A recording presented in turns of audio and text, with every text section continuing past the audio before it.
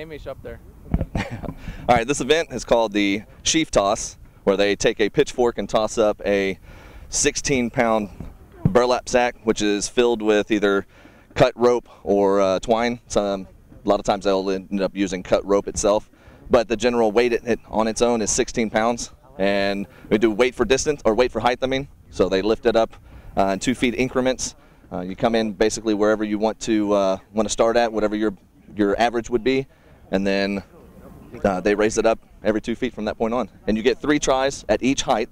So if you make, let's say you make 16 feet, and then they move it up to 18.